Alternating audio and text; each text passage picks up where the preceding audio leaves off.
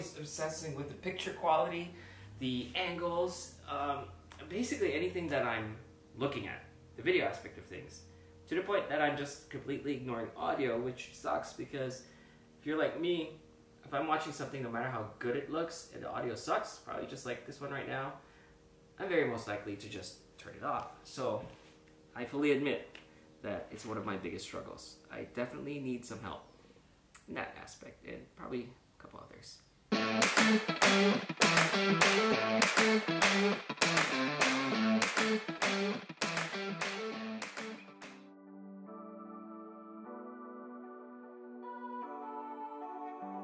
This is what you would call a shotgun microphone, called the Mic-D30, made by a company called Synco.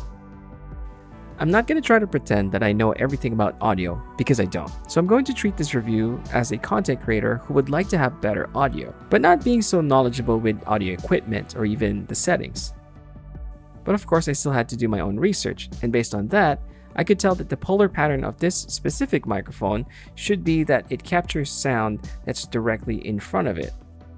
The sound that enters off-axis, which basically means through the sides, should be minimized or eliminated because of the design of this microphone, or at least that's what the pamphlet said. It has a built-in headphone jack for live monitoring and a stepless gain dial. The idea for this is that you mount this on top of your camera so you can capture better audio. The double shock mount is a nice touch, that way you minimize any sound in case you move it around too much. It may seem a little bit big, but it's actually only about 85 grams, which makes it very light. So I apologize about the audio, please don't leave. I just wanted to show you what it sounds like without the microphone attached to the camera right now. So this is how it sounds like, and I'm about 1.5 feet away from the camera, using the built-in microphone on my Sony, basically nothing. And this might sound okay to some people, so I'm gonna walk back to show you how I sound like while trying to maintain the same volume in my voice. And definitely, this is what, maybe 7-8 feet away, and I'm gonna move from side to side to show you how it sounds like. So I hope that's a good enough point of reference for this video. Okay, so now you are hearing this through the Synco D30 shotgun microphone that's mounted on top of my Sony camera. Again, for reference, I am about 1.5 feet away from the camera. I'm speaking straight directly to the microphone. I'll just move from side to side to show you how the audio is being captured.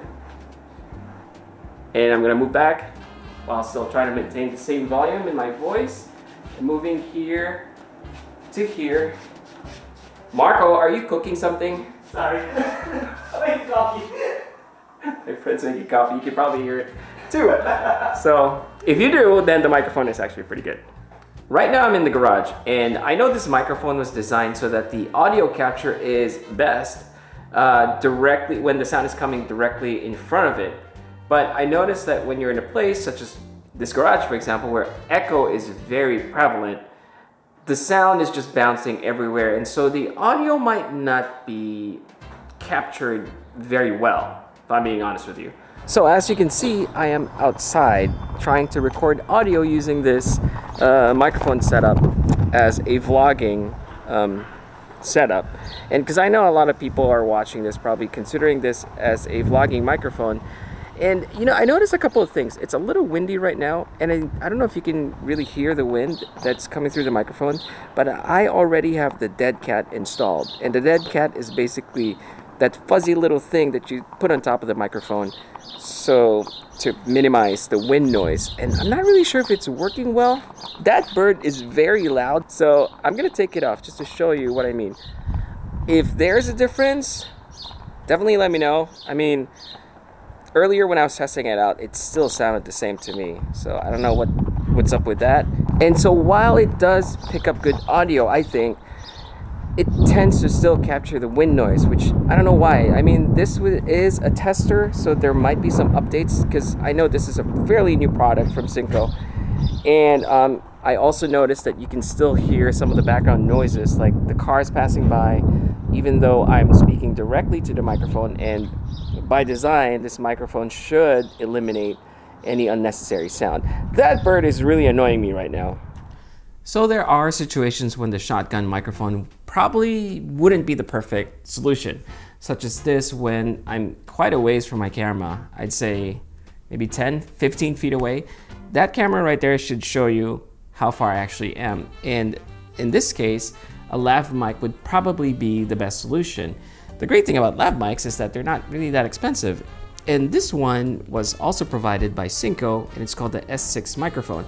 The only thing is you have to be mindful with movement because it's clipped to my shirt, and every time I move, I might get a little bit of noise. So I've actually tried a couple of other lav mics from Amazon, and they were a little bit more expensive than this. This comes in at around 20 bucks, and this one's battery operated. The ones that I tried weren't. And this one sounds a lot better. I don't know why. So I'm not an audio expert, like I said, but this definitely sounds better. And at this price point, it's actually kind of hard to beat. This also has a toggle switch, so you can switch it between camera and phone, just in case you want to connect it directly to your phone and record audio that way. In this case, I have this connected directly to my camera, and I think this is a very good and affordable solution for better audio, to be honest with you. The only thing you have to really contend with is this long cord, but honestly, I'd rather have this than bad audio.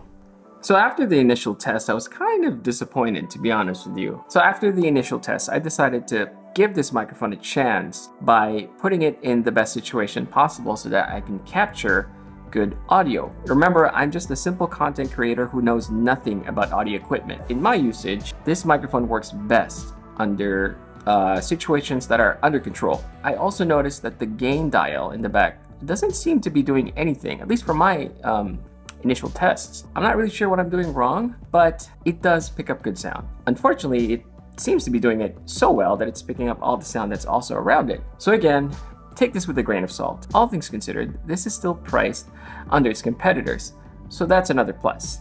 But if I were really to recommend something, I would definitely recommend the lav mic, because at 20 bucks, that's a very small amount to pay to almost guarantee you that you will get really good audio. So although this microphone may not be perfect, I'm still able to get good sound out of it, which in the end is all I'm after. Before I end this video, I would like to invite you to please follow me on Instagram and also check out my podcast with fellow creator Chelsea Horn. Everything that I've said and discussed will be in the description below. And as always, please do take care of yourselves. Thank you for watching, and I'll see you guys again real soon.